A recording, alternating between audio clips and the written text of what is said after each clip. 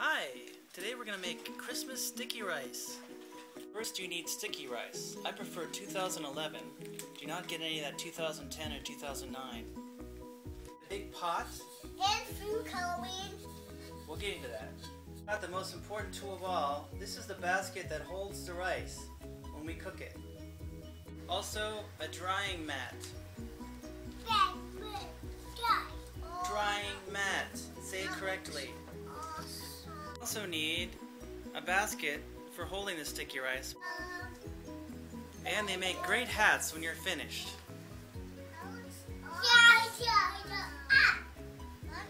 The rice is green now.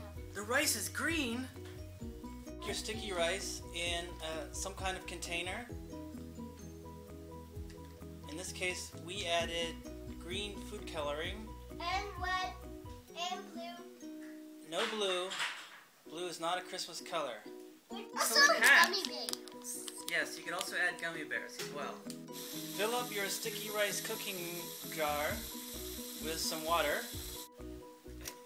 Boil water. I prefer 3 for boiling water. Then you put the steaming basket over the pot. And then you pour your sticky rice into the basket.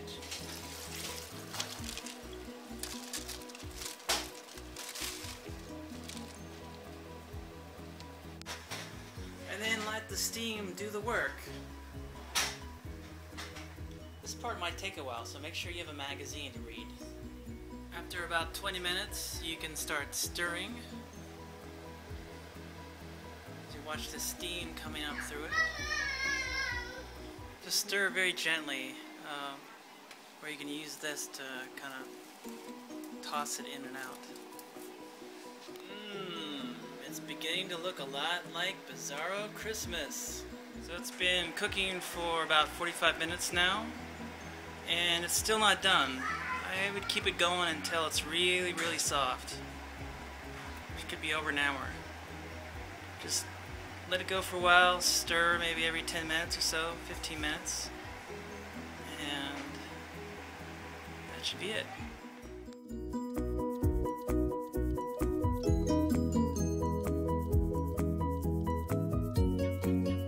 Now, it's been over an hour, and we're ready to pull it off the stove and put it on the drying mat.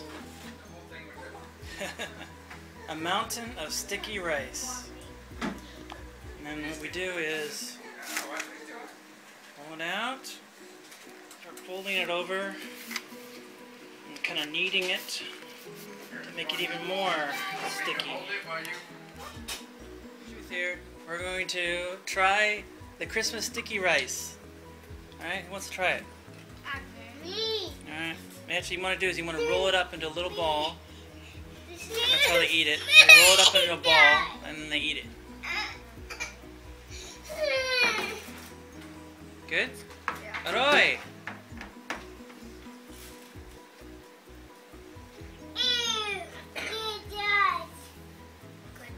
Alright. Here. You eat it, Ennis? Can you do that for me? Sure. I just eat it. Here you go. Is it good? It's good. Alright. Kenna, is it good? It tastes like rice with food coloring.